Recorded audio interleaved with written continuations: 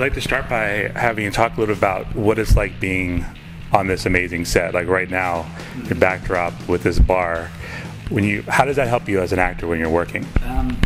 Well, it helps me as an actor because as soon as you walk in here, I mean, immediately you're transformed into a set and a world that I've never been in before. As Tony and as Datak coming into this town, because Datak Tarr, the Castathan man that I play, he spends a lot of time in the need-want, and everybody thinks it's such. Well, I think it's a great name, you know, the need-want. It's a sort of self-explanatory what goes on here, and your greatest desires, anything you require, obviously need or want, you can have here. But no, when you come into sets like this, it just it sets the backdrop for the world of Defiance. The production values on this are really unique for a start. I think there's definitely so many things in this production, this backdrop, including many others that are sort of the first time, if you like, for this production for Defiance. So when you walk on here, and a lot of the costumes as well, yeah, it definitely gets you into your character with all the other work that you do beforehand to prepare for the role. But yeah, walking in here, it certainly inspires a sort of an alien world, I guess, you know. And the outside, that backlot is pretty amazing. Do you have a favorite aspect of that? I like, yeah, it's hard to put a finger on because there's so many different, it's such a mishmash of different worlds and of old world, 2013, St. Louis, and New World Defiance 2043. There's a sort of, there's a whole combination of, it's very sort of hopefully Blade Runner-esque in its sort of approach as well. But I'm a big fan of my own home, actually, if I can say that. I think the Tarr house is quite a unique, looking building, and also the train that's in the front of my house as well. We don't know how it got there, but it's one of the cafes in Defiance. It's quite a unique set. It weighs, I don't know, 60 ton, maybe more than that, I'm not sure. But hopefully it'll be there for quite some time.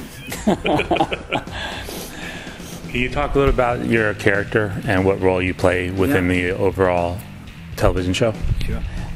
In Defiance, I play Datak Tarr, who is a Castathan from the planet Casti. I've come here because our planet has been destroyed, and they were basically refugees. The Votan races, there's 7 Votan races, and we've come to planet Earth as all human beings presume when alien races, because it happens all the time on planet Earth, as we know, when we always think, oh, we're under attack. But we're not actually under attack at all. These aliens have come as refugees. So it's very similar in many ways to other, human sort of, things that have happened on our planet. It's just in this case, these races have come from another planet that's been destroyed, and they're actually just looking for a new home. But at first, the paranoia, and the suspicion of the humans takes over. And there's a war that breaks out.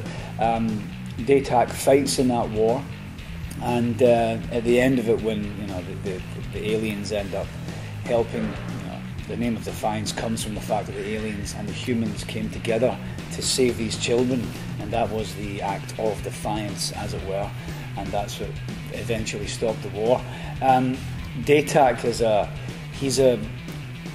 he's one of the more sort of highfalutin members of the city, of the town. He's quite upwardly mobile, you might say. He can have very ruthless methods to get what he wants to get. Basically, in the beginning, when I first came here, there was something that happened on our ship, or our ark, I should say, and I ended up having an affair with Stama, who is she is of a higher caste than Datak. Datak has basically been dragged up from a Dickens novel, if you like, and has done good. It's not quite Great Expectations, but it's not far off it. And his wife she's a very smart woman as well. He's definitely a bit of rough, if you will, Datak, but he's a smart guy. But he's quite ruthless in his ways. Whereas Stama is my wife. She's very much more as Kevin Murphy says, I'm a checkers player. She plays chess.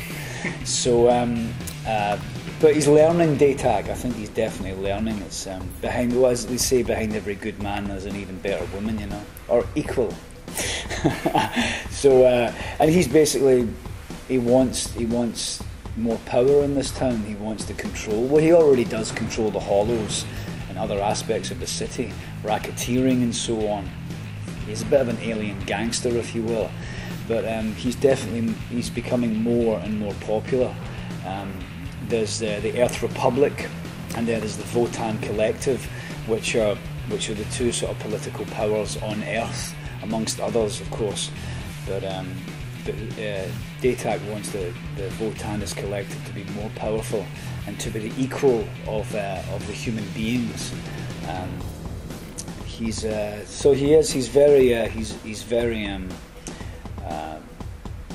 man who definitely is he wants to climb the ladder. You know, he definitely wants to climb the ladder, and people who stand in his way, you know, they're not around for long, unless of course he likes them.